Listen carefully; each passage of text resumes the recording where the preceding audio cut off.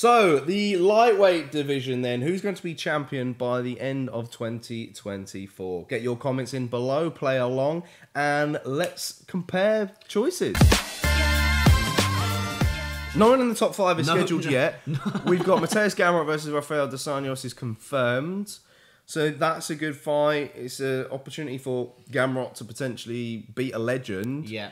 RDA wins. That puts him back in there. As you can see, RDA's in at number 11. So that'd be a big jump for him. Yeah. It'd be knocking on the door again, but maybe not potentially get a title fight in the year. No. And this is the thing as well, because everyone's been going on about that Islam should be fighting Charles. But then I think Islam says he doesn't want to fight Charles. He wants to fight Justin Gaethje.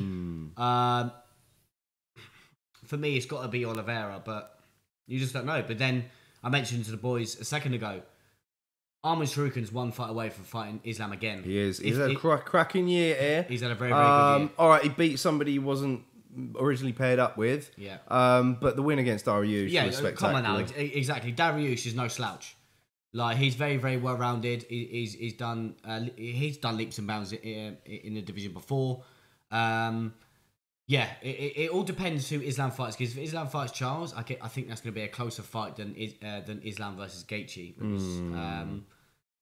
But yeah, for me, I think if Arman Sarukin can get past either, maybe if he fights Dustin Poirier or if he does fight Justin Gaethje, woo! Yeah, then he's next. He's there. Yeah. He's there for the taking. And that's a great fight as well. What do you reckon? So I'm gonna mention someone that I don't think is going to be champion, but it's going to cause upsets for some of the people currently in the top 5, and that's Benoit Saint-Denis. Oh, mate. Okay. Do you think he's going to get a top 5 fight? I think by the end of the year he could potentially be top 5. Ooh, nice. And that's going to upset some people that are currently sitting higher than him. I don't see Islam going anywhere. I think if anything, he's going to be potentially a 2-division champ. If that's what he wants to do.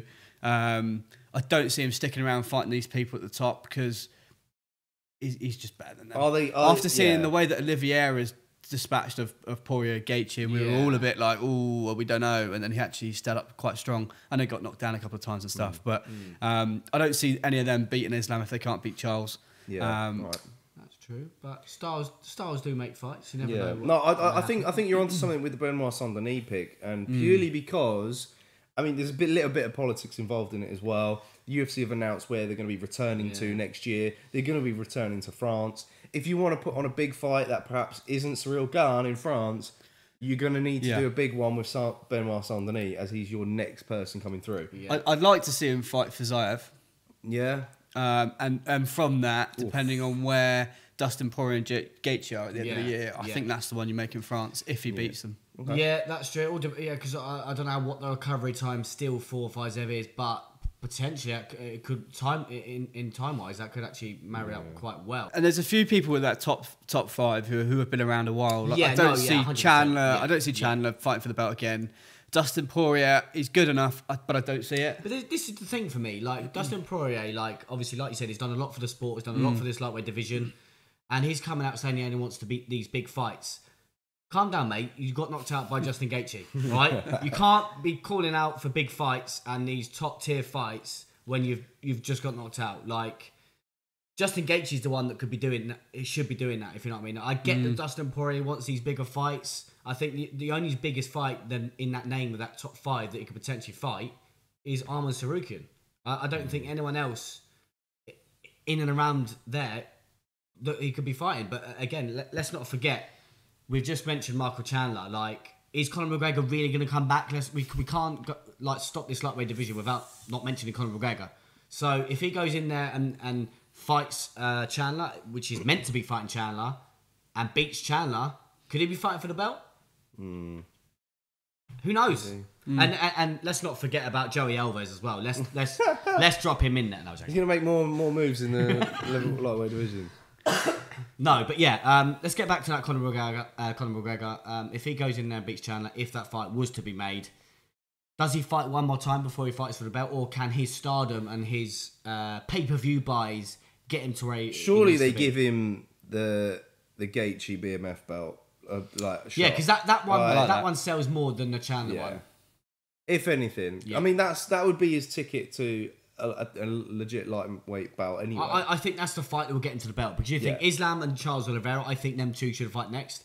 Stylistically, I know we saw Islam dispose of Oliveira in the way he did, but I just think Oliveira's been on such a high. I think he deserves it a little bit more than Gaethje because I could get hated for this, but we've kind of seen Justin Gaethje versus Islam because we saw what Khabib done to Gaethje.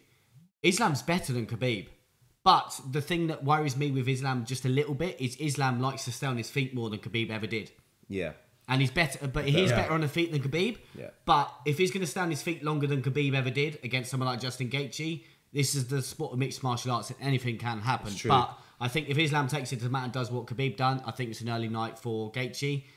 So I think you're spot on there. I think Gaethje versus Conor, that fight should happen. And that if Conor wins that, then he's definitely going to be there for the belt. Are we saying for 300? Yeah, I think 300 Gaethje versus Conor at UFC 300. I think it's got sense. And they've given that date now, haven't they? April 13th. Yeah, no, I think it's got to happen. I still think Chandler and Conor is still a good fight. Don't get me wrong, but if Conor realistically wants to come back and actually have these big fights and maybe obviously be a champion again, Gaethje's the one to go for. That would really upset Michael Chandler, wouldn't it? It would, yeah. You know, but then you get Chandler versus Sorokin maybe. Yeah, true. And that's a great fight as well. So anyway, I've spoken enough. No, I like that. I think you've been pretty solid with this. Who do you reckon is going to be champion by the end of the year? Personally, I think Islam Makhachev is going to fight twice. Usually he fights at the front end of the year, and then he'll fight around October time, and then that's it. So if you're gonna take the belt off of him, it's got to be surely around October time, maybe. We still don't really know what's next for him. It could be Gaethje. He's called out Gaethje. Will it be Oliveira? For me, I think they'll do the Oliveira rematch. It won't be at UFC 300. I think he beats Oliveira again. Yeah. And then later down in the year, he could get his crack at becoming a 2-division champion. Yeah, that's in which case, I think that Islam will still be holding the lightweight belt at the end of the year. I would up that and say I think he'll be holding 2 belts at the end of the year. Ooh. No, I'm agreeing with you, but he's still going to be holding the lightweight belt. So you're going Islam to be lightweight as well? Yeah, of course, yeah. I'm gonna have that a 3 out of 3. 3. I'm sticking with Islam to be champion by the end of 2024. Let's see who Sai's gone for then. He's definitely not gone Islam. Can we get Connect 4? Can we get Connect 4 here? He won't go Islam, guaranteed. I know this man too much. Charles Oliveira. See, I told you. I know You've this man. You've this as well. Anyway, if Charles beats him though, if Charles beats him early on in the year, are we not going to get a trilogy at the end? Exactly that. So it's like the Alexander Volkanovski scenario. Even though I don't think that Islam will lose, but it's if people want to sort of go for a safe sort of bet to be champion by the end of the year, you got Islam because he's going to get a rematch. But I don't see him losing to Oliveira. If Charles does win, it would be unbelievable. Yeah. Thoroughly enjoyable. Yeah. But I just don't see it happening. Yeah, I don't see it either. All right, okay. There you go. There's our thoughts and opinions. Get yours in the comment section below. Hit a like on the video. And we'll see you in the next one as we're going to be talking about the welterweight division.